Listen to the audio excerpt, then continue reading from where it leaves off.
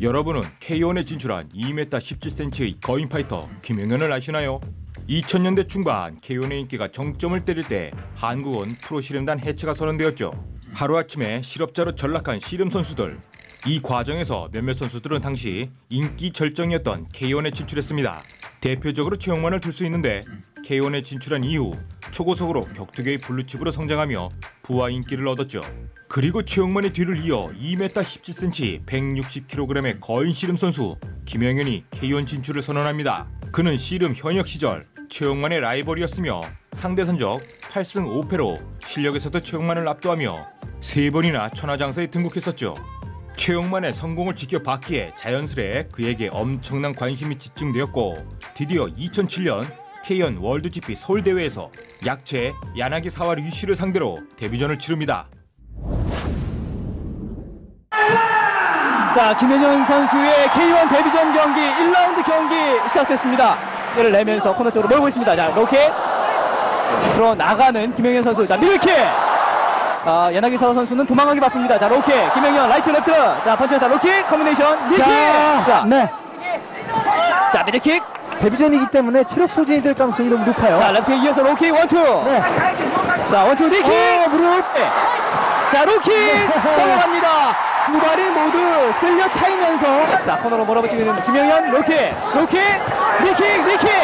키가 크기 때문에 펀치가 잘 닿지가 않죠. 바디를 공격을 해보는데요. 올라오면 더 위험할 수 있습니다. 야나기사와. 자, 라이트에 살짝 걸렸는데요.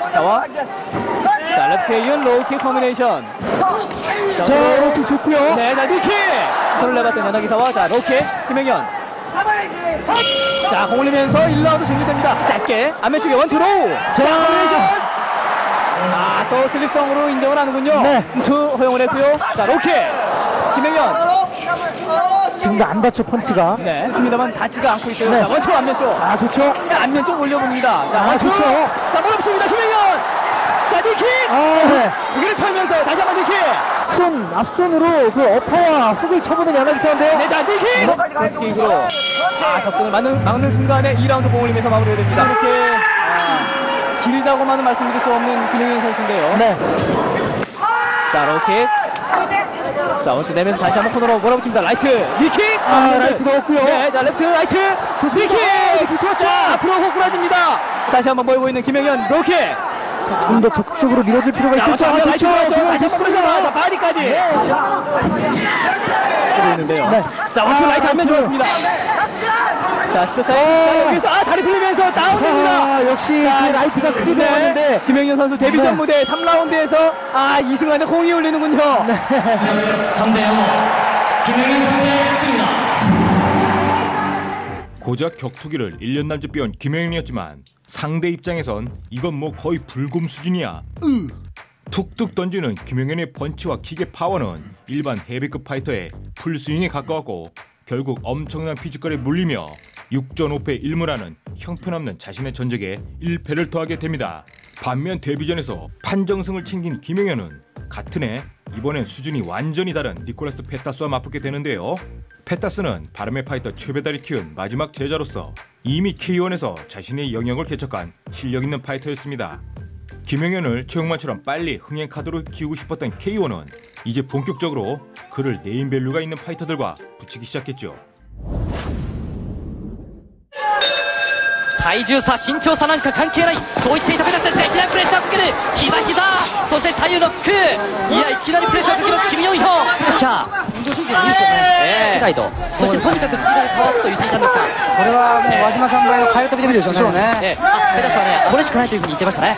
インロープ、いや、本当トップロープを、本当にまたいで入ってきましたからね、このキム・ヨンヒョン、絶対負けない、この青い瞳の侍。そこは俺のリングだから。止まったら見るキム・ヨンヒョン先生足を振り払ってますか。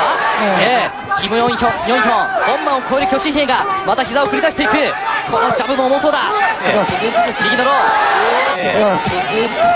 右のロー、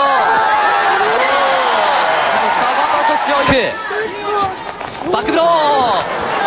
かなり入ってますよ。嫌がってますか。このペタスの勇気見てください。耳詰まれ。レーチがないとね、これ入れないですしね。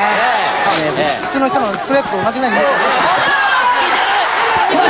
キム・ヨンヒョン、いや、キーティのローキックがキム・ヨンヒョンのももを砕きにかかっている。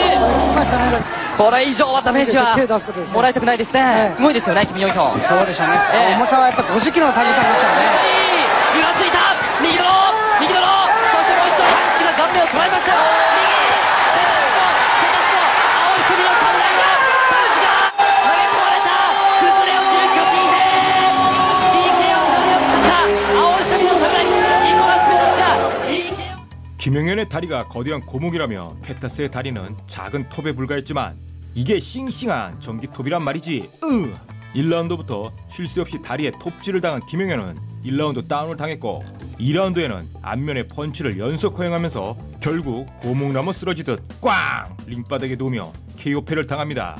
절망적으로 느린 핸드 스피드와 킥, 야수 본능조차 없는 상태에서 오로지 피지컬을 무기로 승부를 보겠다는 그의 단순한 전술은 강한 상대에게 통하지 않는다는 사실이 증명된 경기였습니다. 김영현의 불안한 경기력을 보고 화들짝 놀란 K-1은 다시 그의 흥행성을 버프시키기 위해 사이 실행너 시푼이라는 무명 파이터와 세 번째 경기를 추진했는데요. 두 선수는 무려 신장 42cm, 체중은 70kg 차이 나는 상태였습니다. 을사조약 이후 이런 불평등은 못 봤다. 경기 내내 김영현은 상대를 아이다로든 마음껏 농락하며 격투기 실력이 10배로 버프한 것처럼 보였죠. 그러나 알다시피 피지컬로 밀어붙이는 단순한 공격에 상대가 무너졌을 뿐 압도적으로 경기를 리드했음에도 KO승이 아닌 판정으로 2승을 기록합니다. 그리고 2008년 K-1은 김영현에게 마지막 기대를 걸며 루슬란 카라예프와 경기를 잡습니다. 카라예프는 아마 시절 169전 160승을 기록한 후 K-1 라스베가스와 타이페이 대회에서 우승을 차지한 킥복서였는데요. 두 선수의 신장은 무려 32cm, 체중은 거의 50kg이나 차이가 나는 상태였죠. 2m17cm、フィルムの横綱キム・ヨンヒョン。パンチが届く、パンチが伸びる、カラエフのパンチが確実に頑張る、カラエフのパンチが確実に顔面を捉えていった。強い 2m17cm の大巨人の捉えました。やっぱりスピードがすごいですね。なんとか立ち上がったキム・ヨンヒョンですが時計が止められました。骨折した鼻の様子を陥没してますね。鼻の中央陥没しています。ダメですね。 경기 시작부터 김영현의 안면을 노린 카라예프. 기관총처럼 쉴 새 없이 들어오는 펀치를 모두 얼굴에 허용한 김영현. 1라운드 15초 만에 코가 부러지는 부상과 함께 KO패 당하며 눈물을 흘립니다. 누구도 예상치 못한 거인의 조살 패배. 이 경기는 제2의 최홍만을 기대했던 모든 이들에게 실망감을 주었으며 김영현도 이 경기를 끝으로 4전 2승 2패의 전적을 기록하고 은퇴를 선언합니다. 한국 씨름계의 슈퍼스타였지만 격투기에선 인간 샌드백이 된 채 잊혀져간 거인 파이터 김영현. 지금까지 너무나 아쉬웠던 그의 2년간의 짧은 격투기 여정을 소개해드렸습니다. 오늘은 여기까지 하죠. 감사합니다.